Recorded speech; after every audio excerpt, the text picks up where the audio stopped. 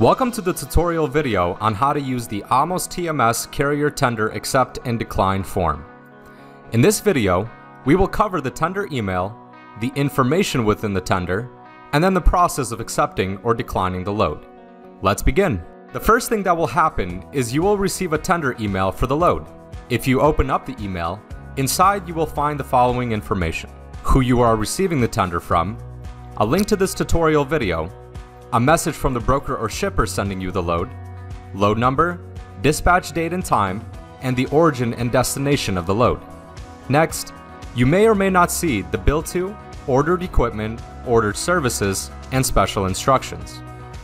Next, we have the rate section. You may or may not see this section, and if you do, there also may be a rate breakdown for each individual charge.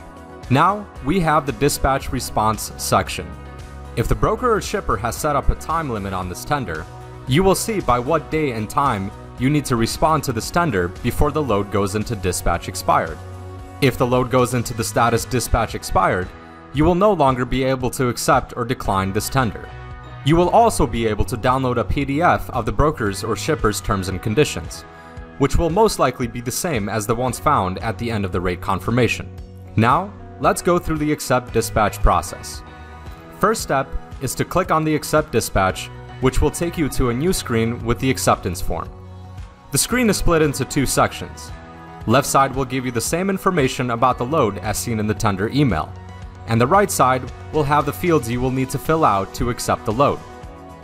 You have 9 fields where you can add information for the electronic signature, driver and truck information, and the dispatcher information. You only need to fill in the fields that are required, shown with a red asterisk in the field name. Once you have filled in the required fields, below you have the Accept Load button and also the Terms and Conditions PDF download as shown in the tender email. Now, you can click on Accept Load. This will send the information in the fields to the broker or shipper's account, letting them know that you have accepted the load. At this point, you will see a button to download the rate confirmation. Click on it, and the rate confirmation will be downloaded to your computer. You will also receive a confirmation email that you have successfully accepted the booked load along with the rate confirmation attached to that email. Now, let's go through the process of declining the load. In the original tender email received, instead of clicking on Accept Dispatch, we will click Decline Dispatch, which will take you to a new screen with the decline form. The screen is also split into two sections. Left side will give you the information about the load as seen in the tender email, and the right side will have the fields you need to fill out to decline the load.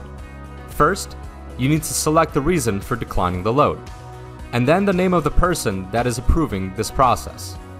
Once finished, click Decline Load and the process is complete. We hope this video has been helpful in showing you how this carrier accept and decline form works. If you have any questions, please contact the broker or shipper that has tendered you the load.